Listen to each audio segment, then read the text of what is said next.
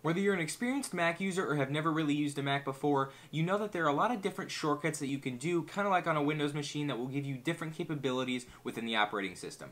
Now, I've been using a Mac since, I believe, version 10, and there are still a lot of things that I find on a daily basis that I never knew about. There's a lot of things that Apple doesn't necessarily advertise unless you dive deep into their manual, and these are some things that can really help enhance your Mac experience or just make things a whole lot easier while operating on the system.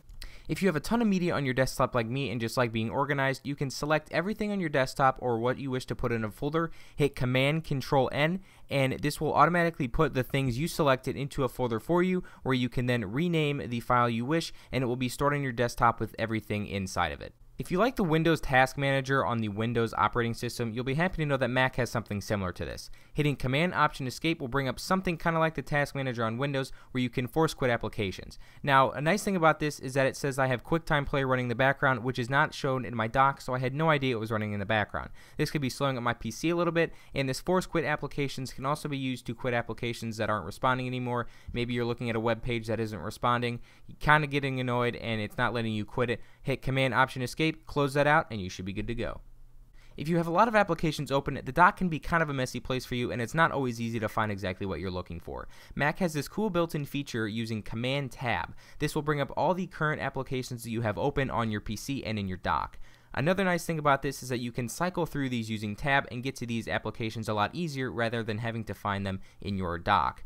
Another awesome feature about this is that if you have something highlighted, let's say I want to close out Spotify, I can right click or I can hover over that using the tab and hit Command Q, and this will close out the application. I can do this for every application in this until I go to Finder, and I can always relaunch Finder in this as well. A lot of people don't know this, but Mac actually has a built-in screenshot feature similar to the snip tool or print screen on a Windows machine.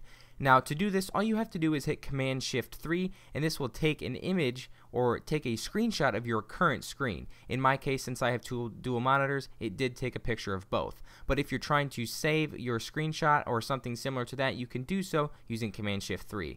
Another nice built-in feature kind of that goes along with this is the somewhat or so-called snip tool. You can do this by hitting Command-Shift-4, and this will kind of bring up something similar to the snip tool on Windows. This allows you to drag and drop a certain area of your screen to save a picture. Let's say that I accidentally deleted my YouTube avatar and I need to re-upload it.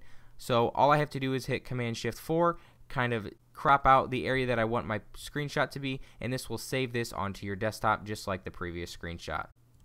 Volume on a Mac is kind of a hit or miss. It either goes up too high or it doesn't go up enough. Now, to hit this perfect medium, all you have to do is hit Shift, Option, and the volume up or down button. Instead of going up an entire notch like it usually would, it'll go up 1/4 of a notch. The nice thing about this is that you can get the perfect volume every time.